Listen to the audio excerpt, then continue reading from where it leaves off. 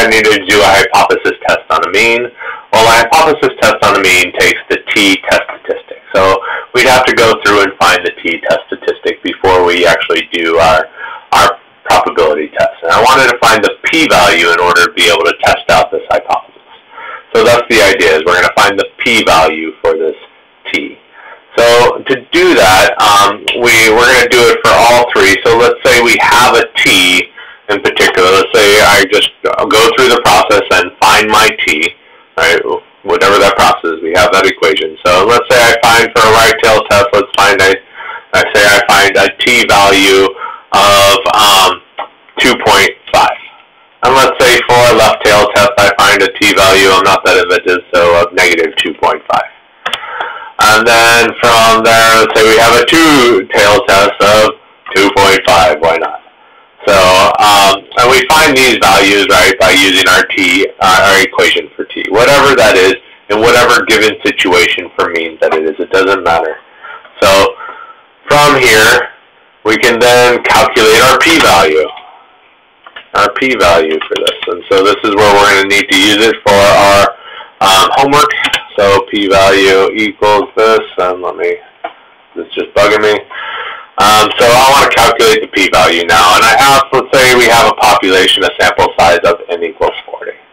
So from here, I'm going to do a right tail test. So now I want to do a right tail test, so I enter equals, and then I start typing it's a t-distribution, so let's do t, and here it comes up already. T-distribution, t-distribution, 2t, t-distribution, RT. So this one's a right tail, this one's a two-tail, and this one that doesn't say anything is a left tail. It tells you after this, returns the left tail student t distribution. So if I double click on this, it asks me to enter some other thing. It wants the x, which is actually the t. So I select my cell that has my t in it, hit parentheses, or I can just type in the t value that I got maybe from my calculator. And now I want the degrees of freedom. If I have a sample size of 40, then my degrees of freedom is, my degrees of freedom is 39. And for cumulative, so wait, I'm doing the wrong one. Backing up. I want the t-distribution for a right tail test. Why did I select the left tail test? So there's the right tail test. My bad. So we get back up. So here we go. So still x is my t. And my degrees of freedom is 40 minus 1, which happens to be 39. Right, so because my sample size is 40, that's given to us. That's stuff we're given. So the t we have to calculate. And this is my p-value. So it's basically 0.8% is the probability of getting this t statistic, test statistic, for this sample size. All right.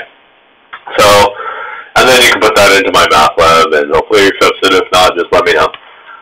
So if I wanted to do a left tail test, right, if I had something where mu, if I was testing out the claim where mu is less than some number, and I ended up with this test statistic of negative 2.5, then I could run the left tail test. So again, I want to enter equals t, right, and here it comes up, and this one is the left tail test. So he returns left tail t, student's t distribution. So I want to click on this one, or double click, put in my x, which is my t, again, my test statistic, put in my degrees of freedom, which again is just, I'm assuming I have a sample size of 40, so my degrees of freedom is 39.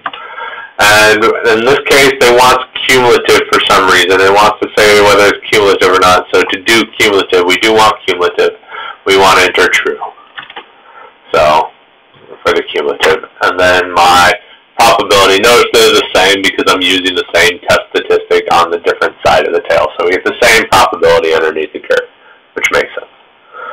Alright, so now we could say, okay, what about a two-tail test? Now, if I wanted a two-tail test, then I would calculate it with my probability. So if this is my t, again, and I would calculate it the same way. So equals t distribution, t distribution two-tailed.